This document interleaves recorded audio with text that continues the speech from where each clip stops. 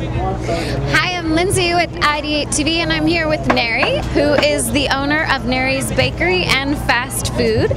So Neri, will you tell me, what is your favorite traditional Filipino food? Well, my favorite traditional Filipino food is like adobo, and not only adobo, like sisig, and also I also make dessert like bibingka, puto, kuchita sapin-sapin, and empanadita. Okay. Now I tried the pancit. Am I saying that correct? Yeah. Pancit. Okay, I thought that was really very, very tasty. Now we understand you've also got a food truck over there, so the Curbside Cravings. Are you enjoying your time at the festival here? Yes, I have been serving them for almost, I could say, 18 years.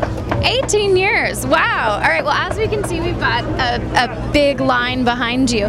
Now, I want to ask you, since you're the owner of your restaurant and you create lots of different things, is there anything that you don't have at your restaurant that you would love to create? If you could create anything, what would it be?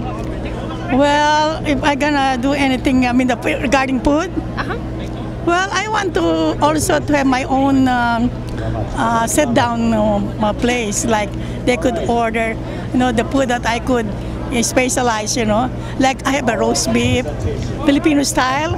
It's very good, and I serve that on. I do a lot of catering service, and I could not sell that in the restaurant because it's so expensive. So I only offer that in catering service. I do a lot of catering service too. I'm 69 years old. Oh my gosh, 69 years old. She looks fabulous. I don't want to retire.